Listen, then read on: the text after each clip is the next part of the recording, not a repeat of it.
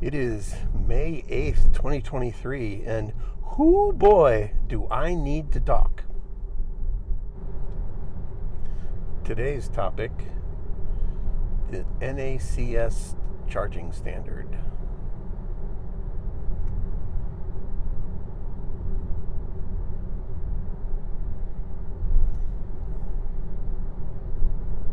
As you've probably heard, a week or so ago, almost 2 weeks ago now, Ford dropped kind of a bombshell announcement that they were going to switch to the NACS charging standard for their EVs.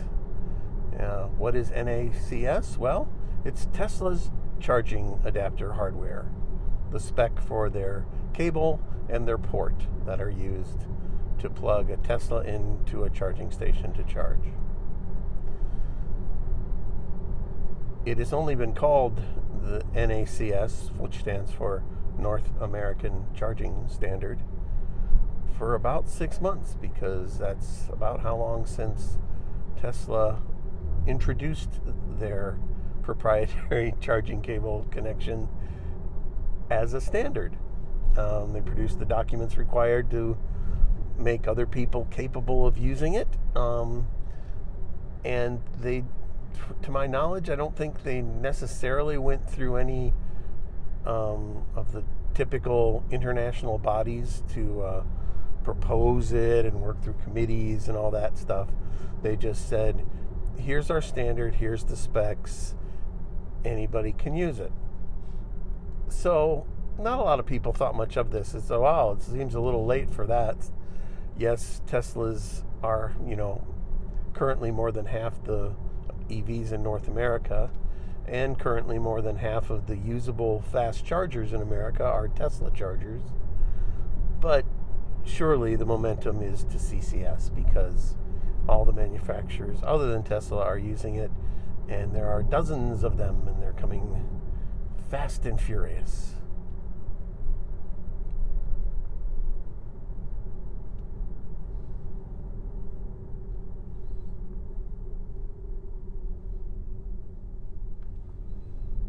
You have to be moving to turn, I have found.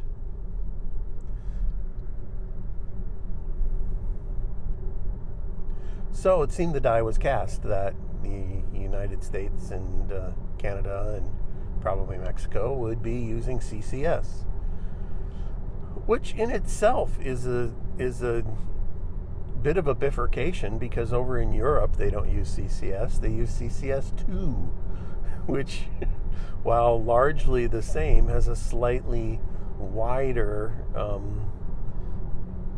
AC part. So both the ports and the connectors are not compatible with each other between CCS and CCS2. So in a way, we already had our own little standard that was specific to North America, and I think maybe Korea. So this idea that we would switch to Teslas is not that crazy. But I know, at least I didn't think it was even possible it would happen, because none of the manufacturers are going to switch to it this late in the game. Well, Ford went there, and it'd be really, really interesting to know how those negotiations went, who came to who exchanged money with who. I think in the long run, Tesla wins more than anybody. So I would be really surprised if it wasn't Tesla who came and said, hey, we got this crazy idea for you. It's going to save you some money and make your EVs more popular. And that's a good talking point for sure. So Ford announced that, and still I was like, well, I guess that's going to lead to a bit of a split, and maybe Electrify America and EVgo and these other networks are going to have to expand the number of Tesla plugs they put in some of their charge locations. But it didn't cross my mind that it would become the standard.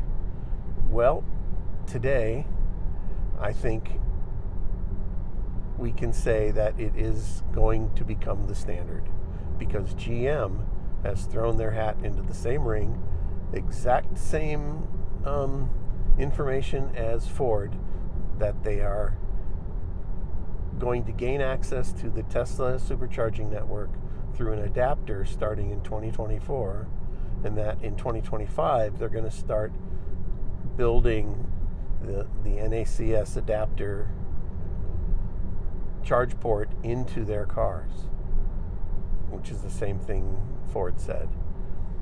So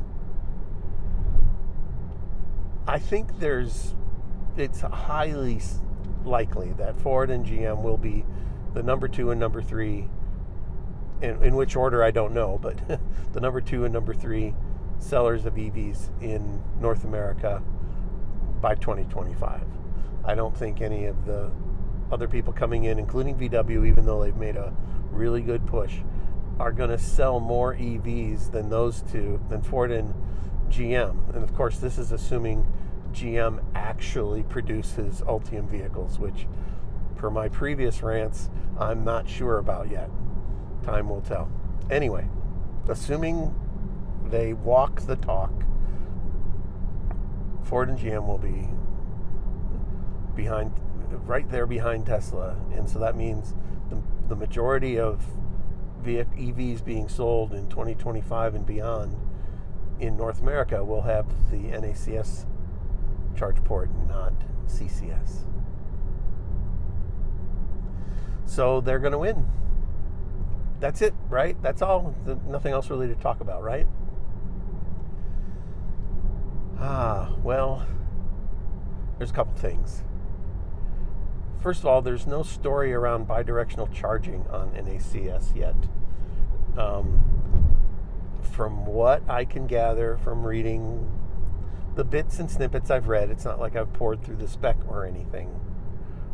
People are saying, there are people who say there's nothing preventing bidirectional V2L or V2V or what's the other one, V2H,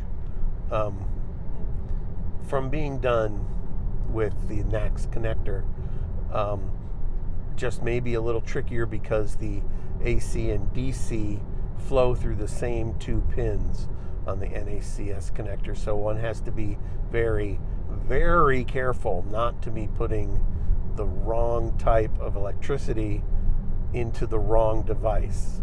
If the device is configured to accept DC and you send it AC, bad things will happen, and vice versa probably as well. So there's that concern. But apparently from a physical connector standpoint and from a implementation of standards standpoint, there's nothing preventing it. It's just that Tesla hasn't bothered to do it or try it or enable it in any of their vehicles yet. So Ford is a big proponent of vehicle to load with the Ford F-150. So, and they aren't speaking to what the NACS change means for that yet. So that remains to be seen. GM hasn't really had much of a vehicle to load story other than suggesting that they will have a way to do it with their pickups as well, which they pretty much just have to say in order to keep pace with Ford.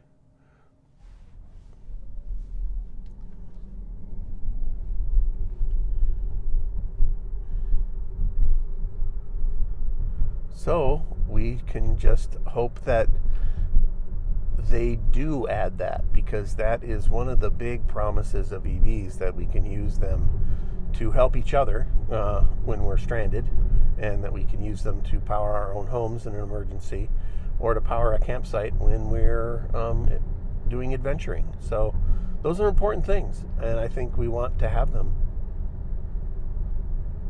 And the other thing is, what does it mean for the existing networks? Electrify America, EVgo. Because the protocols, the handshaking and everything are largely, there's no problem there. They're both the same between CCS and NACS. it shouldn't be too much trouble for Electrify America and EVgo to just switch their cables. So not too worried about them.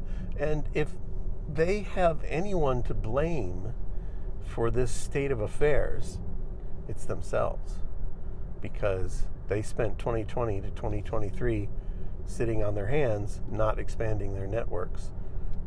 And maybe that was financial. They literally didn't have the money to do it, but for whatever reason they didn't, and now this. And so Tesla's going to win this battle for the connector standard. They're going to win the public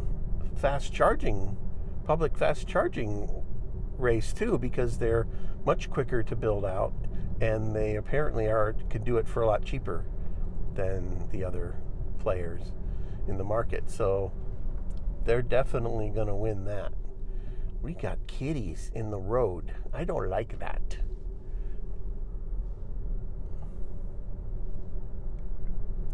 Okay, well, I have now talked. Whew.